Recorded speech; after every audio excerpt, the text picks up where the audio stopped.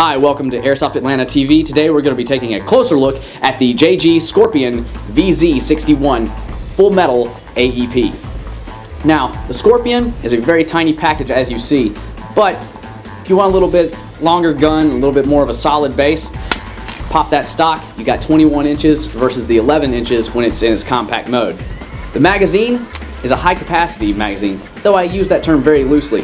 It does have a wheel, but it holds only 70 rounds. But for an AEP, that's a lot of rounds. The Skorpion chronos in at roughly 240 to 280 feet per second. Now, some people might complain about low velocity, but for a secondary weapon or a CQB weapon, that's really good. That's about what you want it at. The charging handle opens up the ejection port, which shows the hop up, which is adjusted to the right for increase, adjusted to the left for decreased hop up. The selector switch is on the left side of the gun. Center position is safe. The back position is semi-automatic, and full forward is full auto. The battery is held in the pistol grip. It is a tiny 7.2 mini battery for AEPs, and it's held right there, and it's real simple to get to, which is good.